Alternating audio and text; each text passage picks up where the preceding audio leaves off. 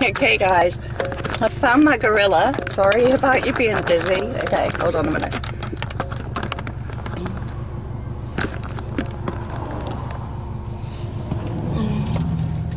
Oh, I really hope you can see me. You just look a bit low down, but hold on, I'll try and...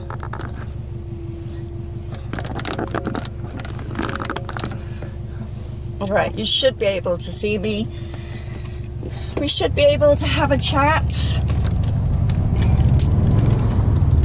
See, I knew something was gonna happen with it. I'm on a new journey today. I'm leaving from Dunedin and I'm going to Katangata, which is down south, to see a friend who is going to You're over the speed limit. Help me with my car.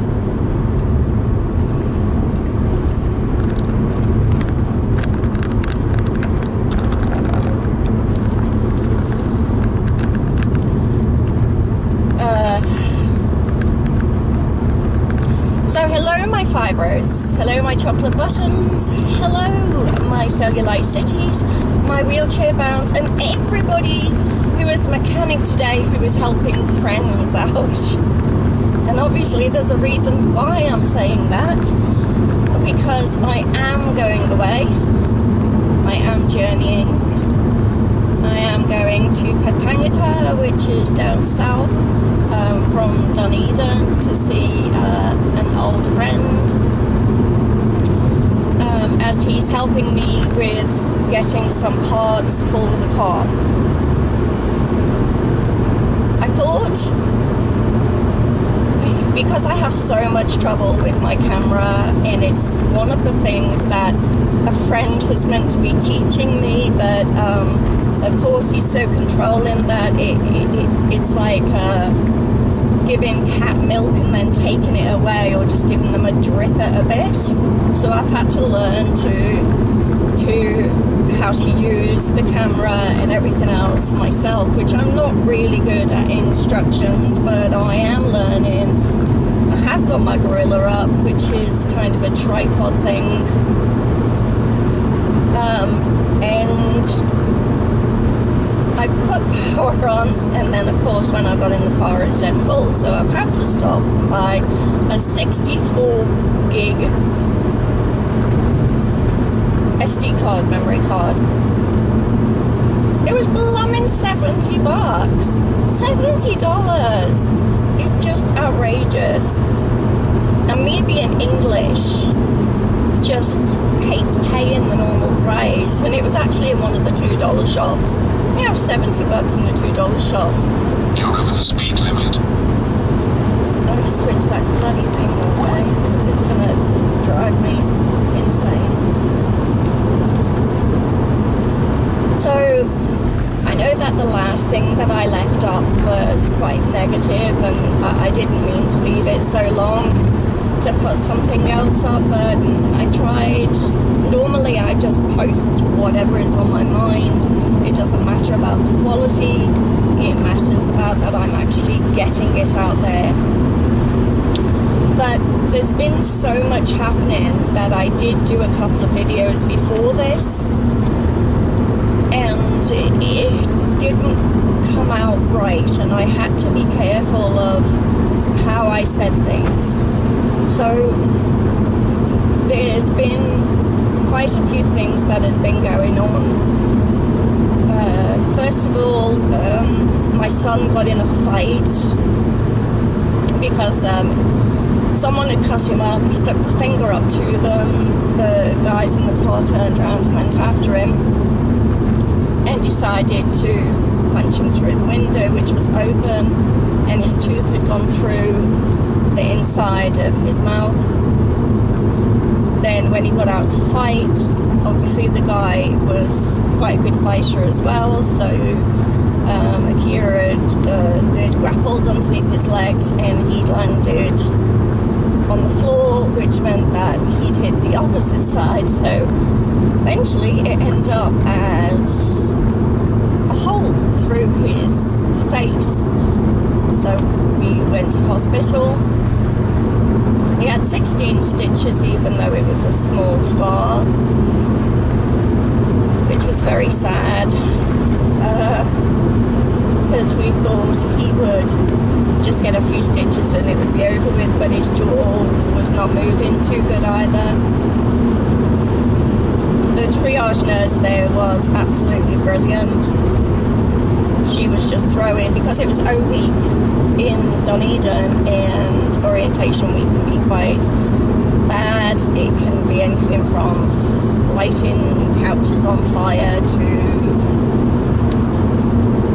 tipping over cars. So, of course, lots of young people had, been throwing down drink, and they were very, very drunk. And they were coming into hospital on what they called the shopping trolleys. So she was not really having any of it whatsoever. So if they started laughing or playing up or acting stupid, she was just throwing them out, really. She did ask Akia lots of questions like, were you at the O week, were you drinking, all of that sort of stuff. So he got through quite quickly. It took a couple of hours, but I know that's quick. In New Zealand it's quick anyway. I know in other countries you can sit there for many, many hours. It's so hot. I'm just going to have to put the air conditioning on because it's like, so I'm really sorry about the noise. Switch it down, there you go. So they had to stitch from the inside out, and that's why he had so many stitches. It looked like he had got a piece of lamb, and when you slice the lamb and you get that kind of cut meat look, that's what it looked like. It was a waterfall when he had arrived home and knocked on the door, and he didn't want to frighten me when I was in bed, so he made me open the door, and of course my hands were like, and he's like, it's okay, it's okay, it's okay, and I'm like, it's not okay. But I guess they're the things that you go through when you fight. So that was the first thing. The other things is that I'd been to the dentist a couple of times, and I found that the numbing solution was actually not working on my body anyway. It wasn't numbing the gums, so I had my teeth done without it because it was making my body really shake and go into like trauma. But I have got them done. See, so it does look a lot better. I haven't got any holes or anything at the back now, so that was major. I still have to go every week for the next maybe 4 months to get a plate, so I've got just the teeth at the back done. And what else? Normal life situations. I was in bed for a couple of weeks and just couldn't break free, couldn't get rid of the pain. It was debilitating for some reason. And after all that, I got rang up by the chemist and told that my Xanax is no longer subsidised in New Zealand, and it's too much to be able to pay for it. Because even though I get a disability benefit, they will only top it up so much, and I think I'm at the top at the minute.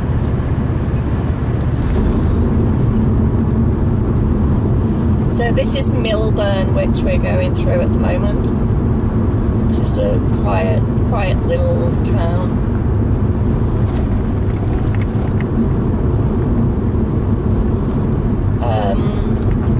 Also, I have a stepdaughter who is now 25, nearly 26, and from when she was the age of a couple of years old, I have looked after her on and off for many years, until 9 years ago when me and her father had broken up,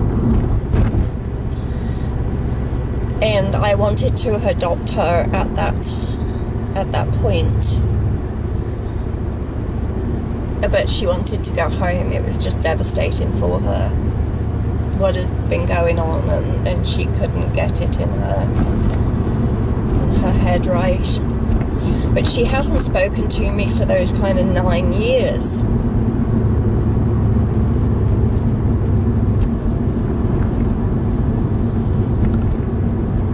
And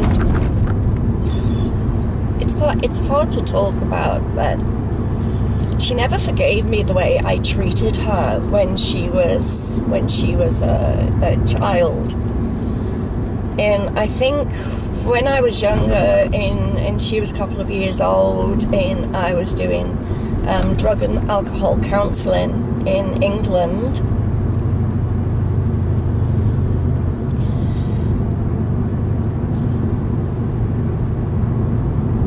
her dad and I had kind of known each other for a while, and he was going through hardship with his girlfriend, who had got pregnant on purpose and ended up having twins,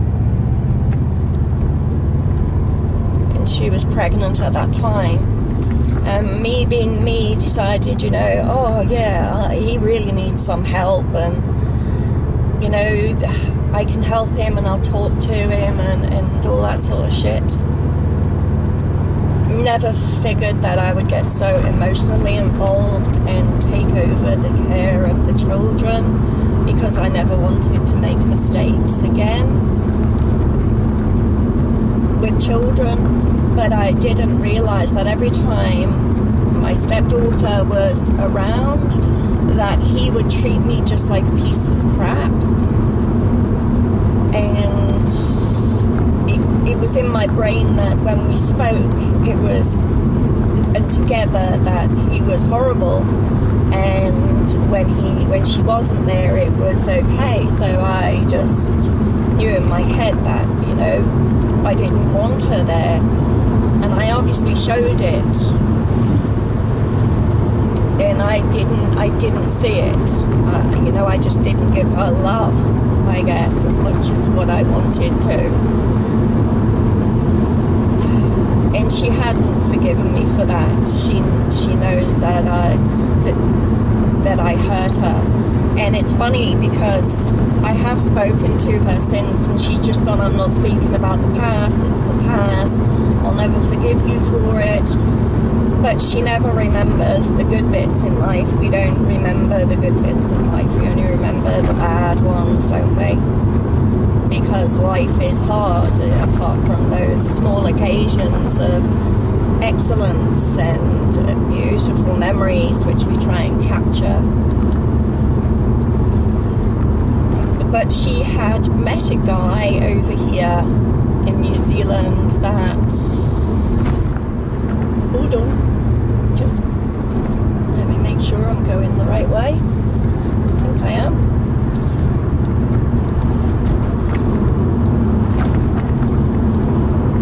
So she had met a guy over here,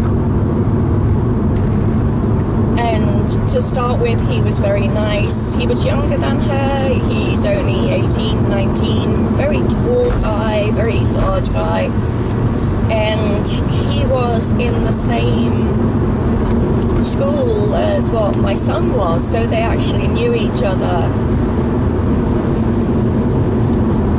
And after a while, he started in his bad days, or his bad thoughts, he would degrade her, calling her a slut and fat, and using all of the information that he could on her as ammunition,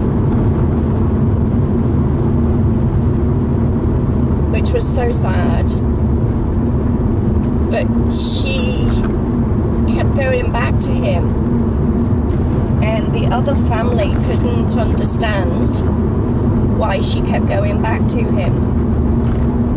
And I did. I knew why you go back. You think that, you know, they'll change and that they'll figure themselves out and they'll come back as a wonderful person. So the wonderful person that you actually met in the first place. And as time goes on, the wonderful person becomes less and less and less, and they just show you in any evil way that they can of how they're feeling. So they literally portray that nastiness onto you. And I know that. I've been through that. I've sat with some of you know, the last 4 years, showing him that I would, you know, not block him out when my kids were there, that I was there for him, and all he ever spoke about is what I didn't do. And the negativity just became more and more and more and more. And even though, you know, he'd stolen off me out of my credit card, which eventually ended up in me in being bankrupt, I should have gone and fucking knocked his block off and got the computer back, which he bought from the money. But I didn't, because I wanted to show him that not everybody will leave him, and, you know, that some of us are different. But there's so many times that you can be thrown about with emotions. And I'd owed him $5 fucking for a cup of coffee that he'd bought for the guy that is staying with me at the moment. And he just never shut up about it. He was like a fucking 3-year-old just being jealous of this guy who was there. His brother didn't help because he kept winding him up as well with untrue stories. But when I'd asked for my weed eater back and he'd said no, it really fucking made me absolutely mad. When the other day when Licia was at home, I picked up the phone to him knowing that it would cause drama, knowing that it could have jeopardized mine and her relationship. But I wanted to tell him that his brother was sick with stage 4 with his cirrhosis of the liver, considering he didn't believe that his brother was sick in the first place. And all he did was spoke about himself in just bullshit. And I just see the bullshit now. And after me really getting to the stage where you saw on the last video, it was the only person that I'd rang up and asked, could you help me? I've never asked for your help before. Could you please just help me? And he got the text message but decided no, he was just not going to do anything about it because he wanted to show me what a bad mood he was in, considering he promised constantly it didn't matter what I was up to, what I was doing.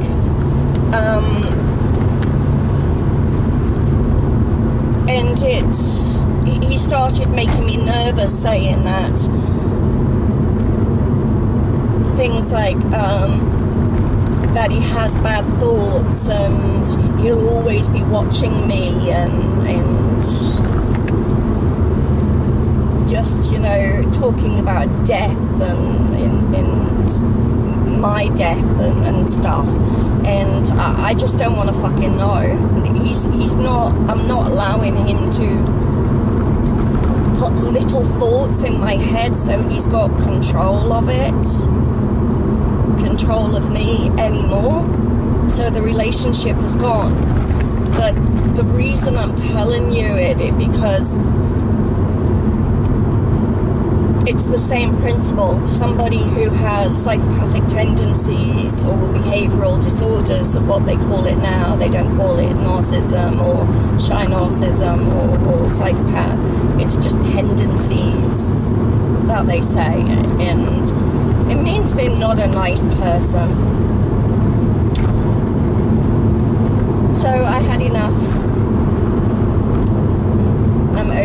So I said to my stepdaughter, look, I haven't been there for you in the past because her dad was quite controlling as well, and I'd been on my own for years in between relationships because I was nervous that the next person was going to do the same, so it was easier not to do it. So actually lots of time in between the breakup and stuff, it's taken me years to get back on my feet and to accept somebody in my life. And it just so happened that I accepted the person who I thought needed me the most, because he said he was homeless. He'd come down here from the Christchurch earthquakes and stuff. And to start with, you see a good-looking man, but eventually, when you know somebody's personality, they become just ugly. It doesn't matter how many times you look at them, how they change, you just see the ugliness inside. So she'd come over, I told her my story, and suddenly she knew that I understood. I allowed her to speak about as much as she wanted, to repeat it over and over and over again. And I was trying to explain to her that the reason we talk about something over and over and over again is because we're trying to find an answer from somewhere. And until we find the answer, we're not going to have a closure. So that's why we talk to different people. But it's the one thing that people don't get unless they've been in the situation of domestic abuse, mental abuse, being with somebody for 20 years when you know that you shouldn't be with them, but you're sick. All of those events in life. So she kept asking everybody else, what should I do? This has happened. And then she'd feel like she couldn't get an answer from anyone else, so she'd go back to the source to get an answer, which was him. And then she'd be saying, why have you done this? And he'd just carry on throwing crap at her. And then the next day he'd be like, oh, so that's it, we're over. And it's really confusing. So that's why sometimes we go back to the source, is we can't get an answer and a closure to things. So I decided I was going to take my own friggin' advice and preacher advice and just do what I should have done years ago. And that was not only throw him out, but chuck him out of my life as well. The stories about, if I get money, we'll go on a cruise, I'll get your back done, I'll give you the money back for the computer, blah, blah, blah, bullshit, bullshit, bullshit, bullshit. So, she had gone out one night and the guy had punched her in the face, thrown her all over the place, thrown her into a car. And even though she's got this fucking massive black fucking big lip, she's still ringing him or texting him going, why did you do this? Did you understand? Is it because you were drunk? And it's because she's looking for that person that she met. And I had to explain to her that person has now gone because you've allowed him to do too much to you without walking away. And he needs help. And sometimes it's just you're both poisoned together, or one of you just tries constantly and the other one just doesn't. And I'm always seems to be the one that tries. Even with my son, I constantly try and be there and be supportive, and I allow him to get away with more things than I actually should do, instead of being harsh. And I guess one of the reasons is maybe I'm nervous of if I don't then he may walk away from me, and I don't want that. So because I'm not going to be here, you know, when I'm fucking 70 years of age, then I want this time to matter for him. You know, when we're dead, it's not about our body, it's about the memories that they remember of what you did, not necessarily what you looked like. And now my daughter's back on the scene again. She's in a shitty mood with me. Her arms were wrapped, folded, like, who are you on the phone with? And I'm like, look, I just need to do this. And she's like, no, you don't. You don't have to do this. Do you not get? He's not there for you. He's just hanging you on. He doesn't pick up the phone with he's with another girl or having sex. That's not love. That's not respect. He's fucking telling you where he's been, what he's done, and yet you've done none of those things because you were holding on to make sure that he had changed. How stupid of me. So I guess that's one of shit, Kaitangata. I've gone the wrong way. I've just seen a little thing saying Kaitangata down there. I think maybe I have to turn around, and I don't know how to turn around because we're on the motorway. Oops. God, they said it was a bloody sign. They didn't say it was just... That's Barclutha. Ah, okay. So I do need to turn around. But I wanted to go through Barclutha and kind of go shopping anyway. No. I've got no money for that, so I'm just going to have to... Cherry Lane. Oh, I used to live in a place called Cherry Drive. It was beautiful. It was gorgeous. Oh, look at that. Oh, it's pretty. There's Balclutha down there. New Zealand is a gorgeous place, Amy. So, I've been supporting her for the last couple of weeks, and she sent me a message on... She sent me a text message and said, look, even though I can never forgive you for what you put me through as a child, you are not the person that I once knew. You are the person I always wanted you to be, and I'm so glad that you are that person now. You're a beautiful woman, and I love you. And I was like fucking in tears. I don't know whether I'm allowed to go this way. Yeah, no, that's right, my Rochelle. Come on. Okay.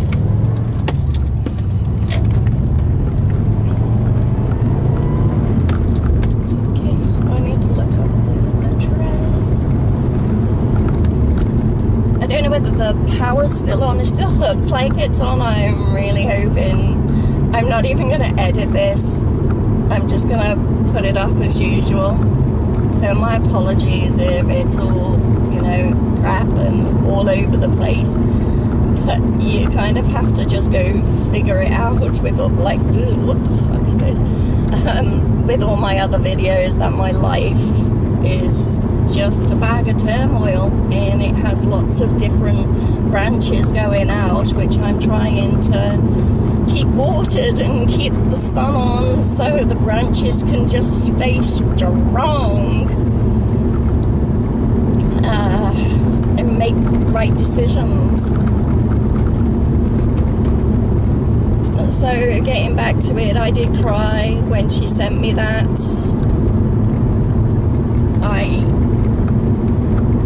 I'm so sorry that I was there for all of the wrong people. And I hurt the wrong people, especially a child, to what I gave as 150% to the adults.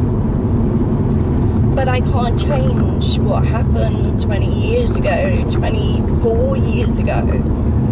But it doesn't mean to say that I can't make up for it now.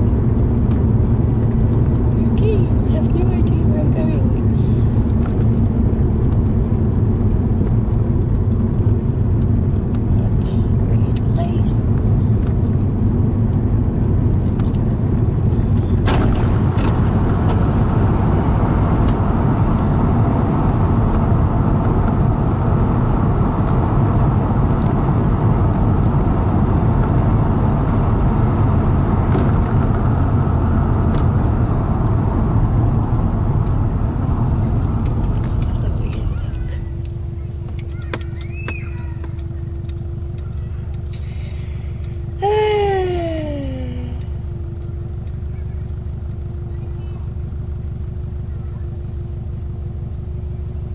Right, I'm going to say goodbye and I'll switch you on in a little while, okay? So, I'm nearly there, I think.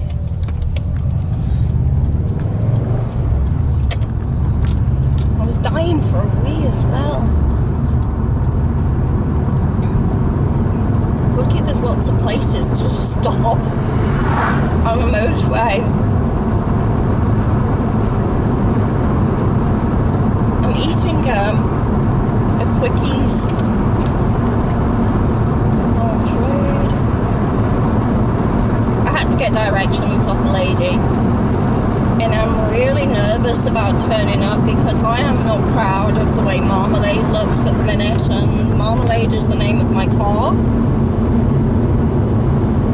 and I either get called Mama Bear or Ma or Marmalade by people who, for some reason, remember Marmalade but not Marishelle. So I'm really embarrassed of the way my car looks. She is filthy.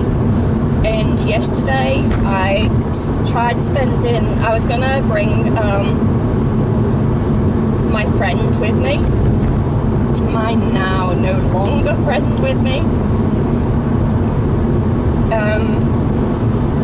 Because they've got a B4 down here, which I can get a piece of for the back because of the lights have cracks in them and the water's coming through and it's leaking into the boot, which has happened for years, but it never got fixed.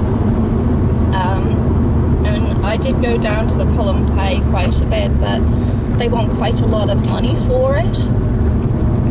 So I'm hoping that, oh, okay, so I'm here. Kaitangata, K-A-I-T-A-N-G-A-T-A. Kaitangata. So hopefully I'll get to have more journeys like this.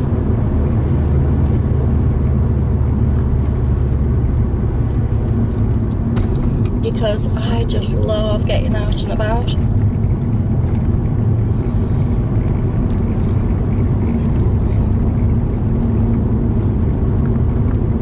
Most of the house, well, the house was getting really organized and really clean, and Neil, who is staying with me at the moment, I'll introduce you to him. He's going through crap. He's the nicest guy. He'll get a girlfriend, no problem whatsoever. But his ex-wife, who is from the Philippines, had used him just to get citizenship over here and brought her son over. Had a baby so she could keep the citizenship, because if you have more than one child here, you can stay. And then on literally their 3rd anniversary, she went back on New Zealand dating. Not nice. But he's going through such a bad time that he changes things around in the house and moves everything, and everything was just organised. And then he started moving stuff around again last night, which means that it's all fine and good moving stuff around, but I end up having boxes and boxes and boxes of shit to friggin' organise. But it does mean that I get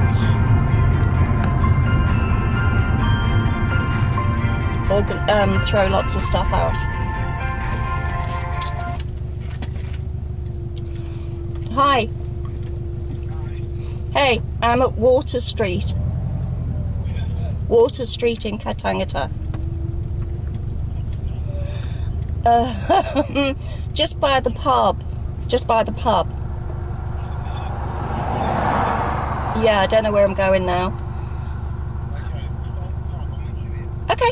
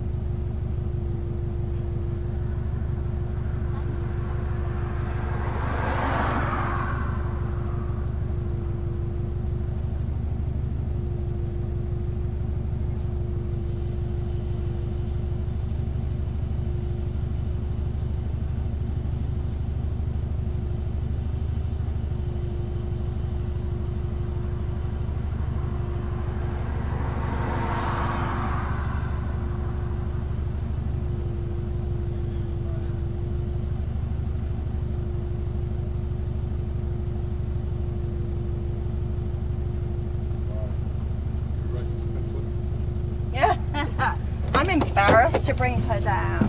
What? She's terrible. She is. She's disgusting.